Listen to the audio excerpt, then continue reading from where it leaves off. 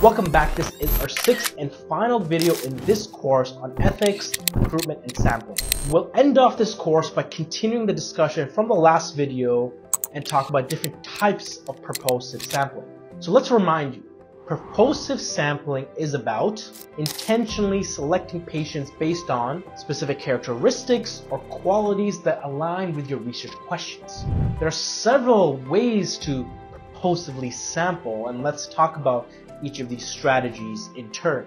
The first way is maximum variation sampling. This strategy aims to capture a wide range of perspectives by selecting participants with diverse characteristics. It's like painting with all the colors of the palette to get a comprehensive view of the topic.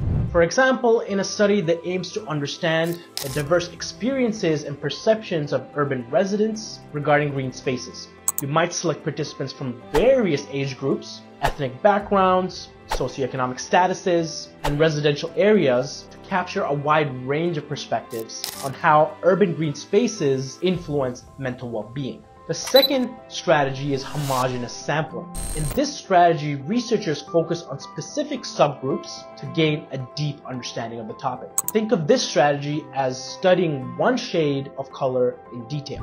Here, the focus is on a subgroup. So for example, single mothers living in urban areas. By selecting participants who share these characteristics, you can delve deeper into the unique challenges and experiences of this group, ensuring that the nuances of their experiences are captured in detail. The third strategy is critical case sampling, and this strategy zeroes in on particularly important or unique cases. Think of it as examining a rare gem in a collection of stones. For example, you might focus on a particularly successful startup that revolutionized the market with its innovation. By studying this critical case, you might extract insights and success factors that might be applicable to other startups or innovations. Fourth strategy is expert sampling, and this involves selecting participants based on their expertise or knowledge in a specific area.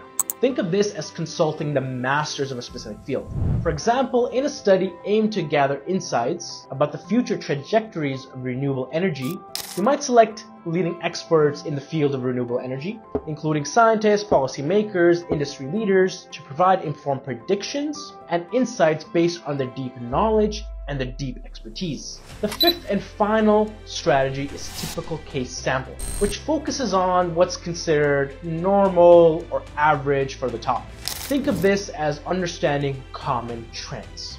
For example, in a study aimed to understand the efficacy of a standard curriculum used in public middle schools, instead of selecting schools with extreme performances, either very low or very good, you might select schools that perform around the average. This might allow you to understand the typical experiences and outcomes of the majority of the students.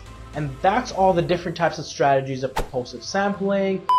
That's all I have for this video and this course on ethics, recruitment, and sampling. I hope you enjoyed this course. Please feel free to visit all our other courses or our next course on qualitative research. My name is Majid. I'm from the Methodologists. If you found this course helpful, please let us know by liking, sharing, and subscribing. Until next course, take care.